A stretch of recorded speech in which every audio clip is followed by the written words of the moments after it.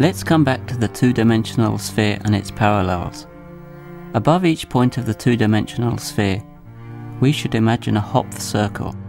Look at what is above one of the parallels of S2, the equator for instance. Here is what is above another parallel, which is moving southwards. Why does the torus seem to get thinner? Because above the South Pole, there is of course only one circle.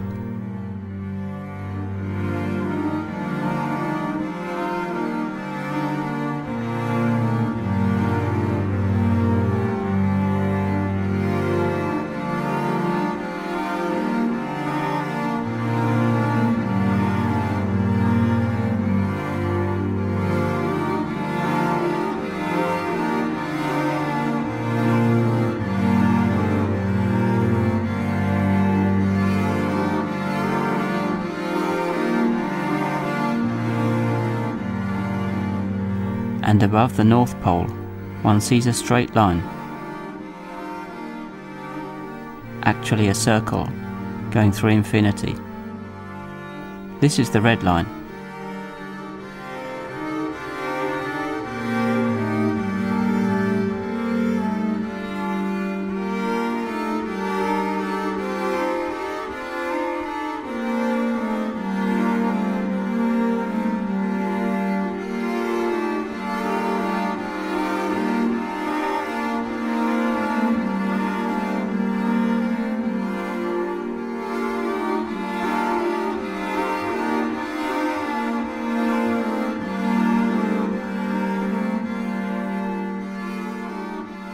Well, let us spin all this around now. Rotations, yes, but rotations in four-dimensional space, of course.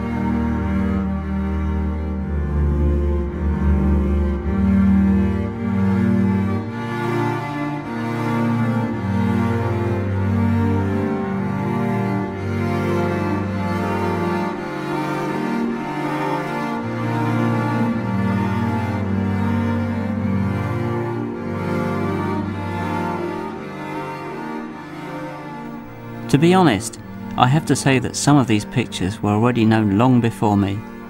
The existence of 4 families of circles on the torus is usually attributed to the Marquis de Villarceau, but one finds earlier clues in a sculpture in Strasbourg Cathedral, for instance.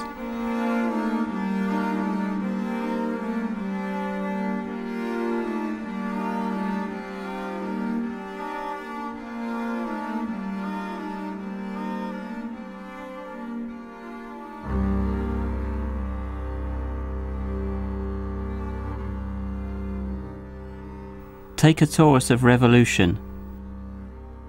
That is, the surface described by a circle rotating around an axis in its plane.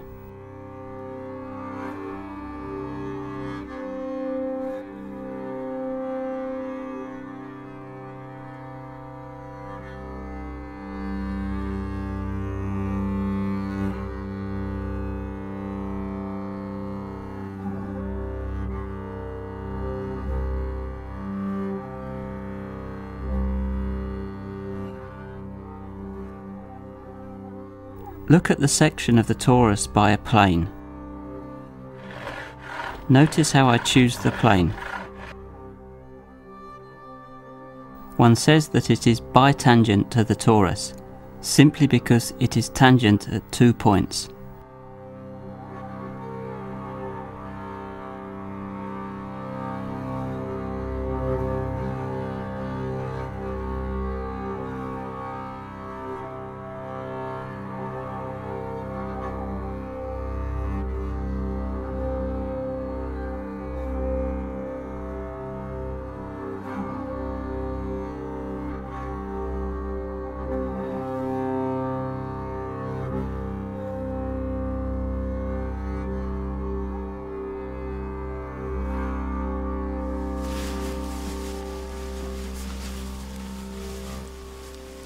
Now look carefully. The plane cuts the torus along two perfect circles. This is Fibrason's theorem. A plane which is bitangent to the torus cuts it along two circles.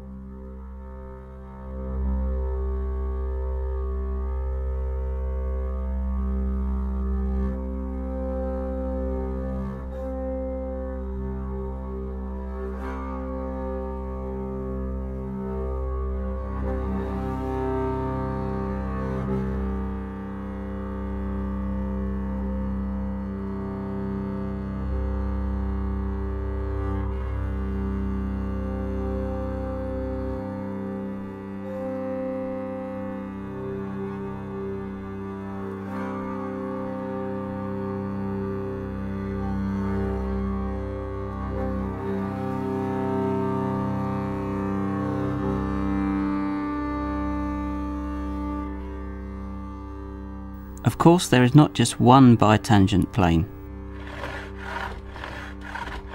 Here is another one, cutting the torus along two other Fibrasson circles.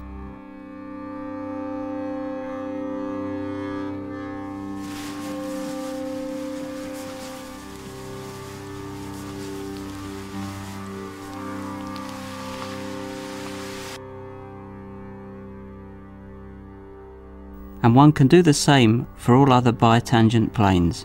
We just need to rotate around the axis of symmetry.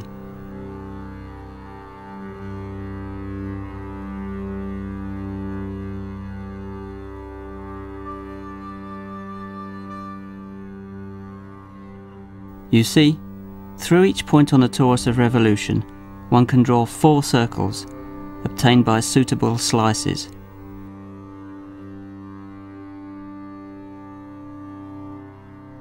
One of these circles is a parallel.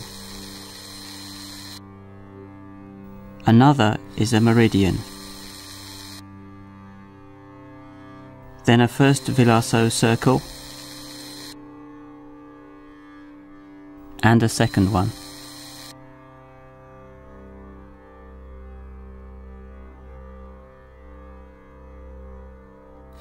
And since one can do this at any point of the torus, we see that the torus is covered by 4 families of circles.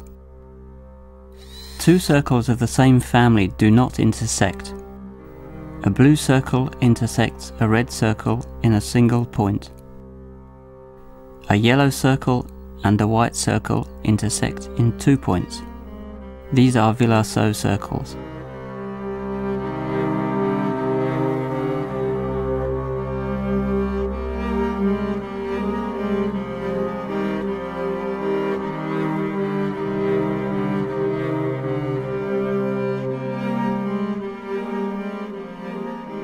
Take a good look at the yellow circles.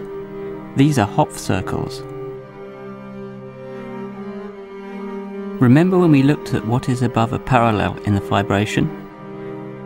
We saw a torus covered with linked circles, just like this torus covered with yellow circles. And what about the white circles? Well, they are fibres of another Hopf vibration, the mirror image of the first one.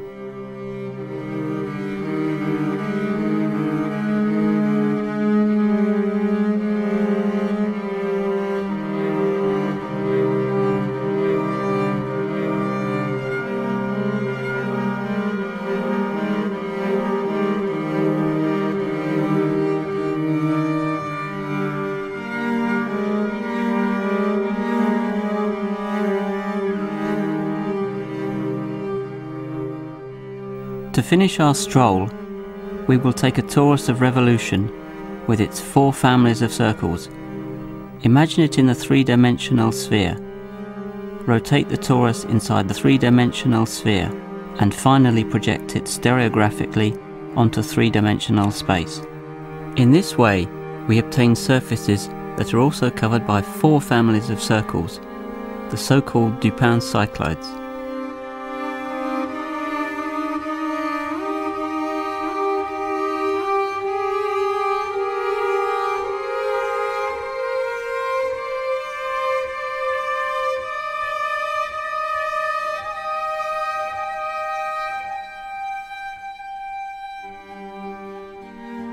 Sometimes when the torus passes through the projection pole, the surface becomes infinite.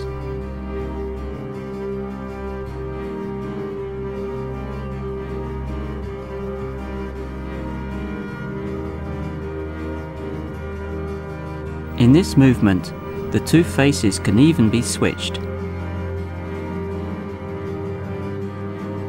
The inner face of the torus is pink and the outer one is green.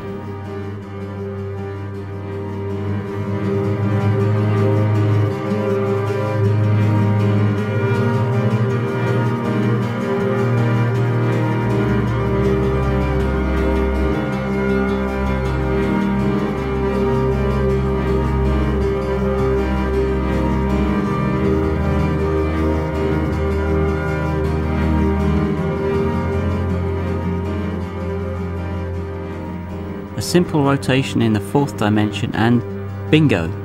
Green turns into pink and pink into green. Isn't that magnificent?